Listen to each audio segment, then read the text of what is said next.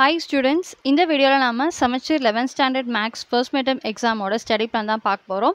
நம்ம already physics and chemistry exam கான study plan uploaded. So 11th standard students உங்க first midterm exam study plan ஓட link நான் comment sectionல கொடுக்கிறேன்.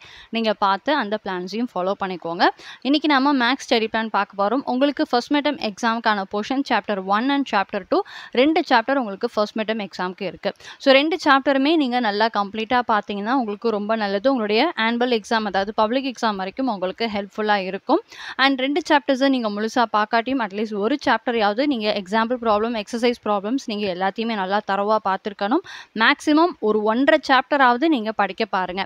ஒரு சில ஸ்டூடெண்ட்ஸ் மேம் எங்களுக்கு 3 சாப்டர்ஸ்னு சொல்றீங்க 4 சாப்டர்ஸ்னு சொல்றீங்க. ஸோ அந்த 4 சாப்டர்ஸுமே இந்த ஃபர்ஸ்ட் மிட்டம் எக்ஸாம் அப்பவே கவர் பண்ண முடியாது. படிக்கக்கூடிய ஸ்டூடெண்ட்ஸ் நீங்க படிங்க, that is very good. So 4 சாப்டர்னா at least அதை பாதியாவது நீங்க படிங்க. 3 சாப்டர்னா ஒரு 1.5 சாப்டராவது தரவு பண்ணுங்க. ஸோ நீங்க எந்த அளவுக்கு சாப்டர் வைஸ் தரவு பண்ணுறீங்கிறது தான் முக்கியம். ஸோ அதனால் இம்பார்ட்டன்ட் ப்ராப்ளம்ஸ்ன்னு மட்டும் மார்க் பண்ணி வச்சுட்டு பார்க்காதீங்க. அந்த தப்பை நீங்கள் பண்ணாதீங்க.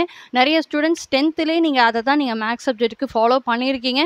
எத்தனை ஸ்டூடெண்ட்ஸ் அப்படி ஃபாலோ பண்ணி நீங்கள் நல்ல மார்க்ஸ் வாங்கினீங்கன்னு தெரில, இல்லை மேக்ஸில் மார்க்ஸ் குறைஞ்சிச்சுன்னு தெரில. பட் 11th 12th பொறுத்த வரைக்கும் அந்த இம்பார்ட்டன்ஸ் மட்டும் நீங்கள் ஃபோக்கஸ் பண்ணி படிக்கிறது எந்த விதத்துலையுமே உங்களுக்கு ஒர்க் அவுட் ஆகாது. அதனால் ஒரு சாப்டர் எடுத்திங்கன்னா அந்த சாப்டரில் எந்த சம் கொடுத்தாலும் சால்வ் பண்ணுற அளவுக்கு நல்லா தரவாக இருந்தீங்கன்னா தான் கான்ஃபிடென்ட்டாக ஓகே இந்த சாப்டர்லேருந்து வர 2 2 மார்க் என்னால் எழுத முடியும், 2 5 மார்க் என்னால் எழுத முடியும், 2 3 மார்க் எழுத முடியுங்கிற ஒரு கான்ஃபிடென்ட் இருக்கும். ஸோ அதனால் சாப்டர்ஸ் வைஸ் படிங்க. உங்கள் எக்ஸாம் போர்ஷனுக்கு 2 சாப்டர்னா 2மே படித்தா சந்தோஷம். அப்படி 2 சாப்டர் கவர் பண்ண முடியலன்னா ஒரு சாப்டரையாவது ஃபுல்லாக படிங்க, இல்லை ஒரு 1.5 சாப்டர் படிங்க. அதே மாதிரி 4 சாப்டர் இருக்குன்னா 4 சாப்டர்ஸையும் படிக்க முடியாட்டியும் ஒரு 3 சாப்டரையோ 2 சாப்டரையோ அது ஃபுல்லாக நீங்கள் படிங்க. பட் 1 வேர்ட்ஸ் நீங்கள் உங்களுடைய போர்ஷன்ஸில் இருக்கக்கூடிய எல்லா சாப்டர்ஸ்க்குமே நீங்கள் புக் பேக் 1 வேர்ட்ஸை நல்லா தரவு பண்ணியிருக்கணும். ஸோ இந்த இம்பார்ட்டன்ட் இன்ஸ்ட்ரக்ஷனை நான் உங்களுக்கு at the beginning of the வீடியோவே நான் உங்ககிட்ட சொல்லிடுறேன்.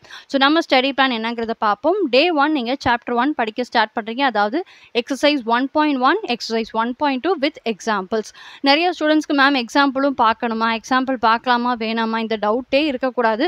ஒரு எக்ஸசைஸ் பார்க்குறீங்கன்னா அந்த எக்ஸசைஸ் பார்க்குறப்பவே அதோட எக்ஸாம்பிள்ஸையும் பார்த்துருங்க. பிகாஸ் ரெண்டும் சேமாக தான் இருக்கும். அந்த எக்ஸசைஸ்க்கு நம்ம போகிறதுக்கு முன்னாடி அந்த எக்ஸாம்பிளை பார்த்துட்டு தான் நம்ம சால்வ் பண்ண ஆரம்பிப்போம்.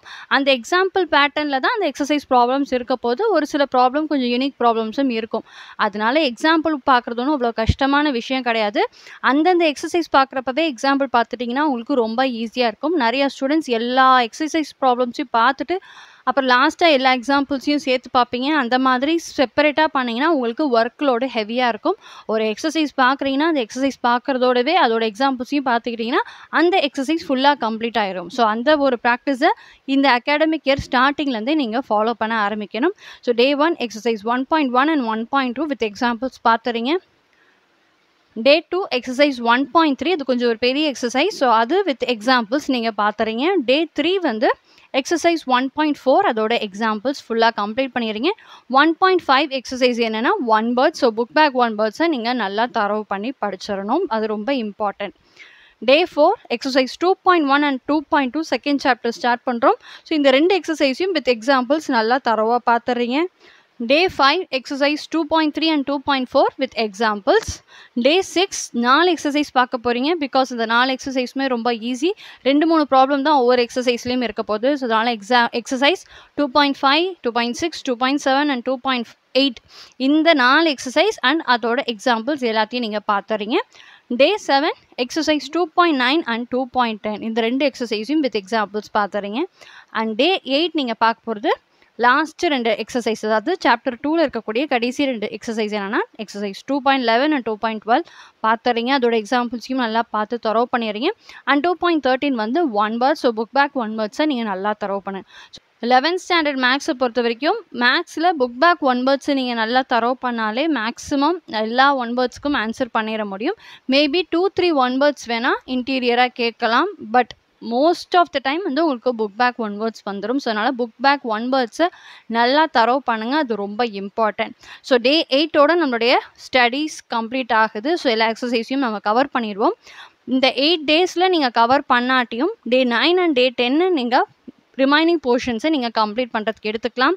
அண்ட் ஃபர்ஸ்ட் 8 டேஸ்லேயே நீங்கள் உங்களுடைய போர்ஷன்ஸை ப்ராப்பராக கவர் பண்ணிட்டீங்கன்னா டே 9 நீங்கள் ரிவைஸ் பண்ணலாம் அண்ட் டே 10ம் ரிவைஸ் பண்ணலாம். ஸோ 8 டேஸில் கம்ப்ளீட் பண்ண ஸ்டூடெண்ட்ஸ் டே 9 அண்ட் டே 10 நீங்கள் ரிவைஸ் பண்ணுங்கள். சாப்டர் 1 ஒரு நாள் ரிவைஸ் பண்ணுங்கள், சாப்டர் 2 ஒரு நாள் ரிவைஸ் பண்ணுங்கள்.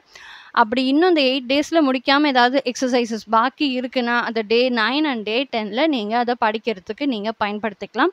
ஸோ இதுதான் students 11th maths first midterm exam study plan. கண்டிப்பாக இந்த ஸ்டடி பிளான் உங்களுக்கு யூஸ்ஃபுல்லாக இருக்கும்னு நினைக்கிறேன். ஸோ இந்த வீடியோ என்னைக்கு பார்க்குறீங்களோ அன்னையிலேருந்து அடுத்து 8 டேஸ்க்கு நீங்கள் இந்த ஸ்டடி பிளானை ஃபாலோ பண்ணிங்கன்னா நீங்கள் உங்களுடைய ஃபர்ஸ்ட் மிட்டம் எக்ஸாமுக்கு சூப்பராக நீங்கள் படிச்சிட முடியும். ஸோ இது நல்லா ப்ராப்பராக மைண்டில் ஃபிக்ஸ் பண்ணிக்கோங்க. ஒரு எக்ஸசைஸ் எடுத்தோம்னா அந்த எக்ஸசைஸையும் எக்ஸாம்பிள்ஸையும் நம்ம பார்த்துடணும்.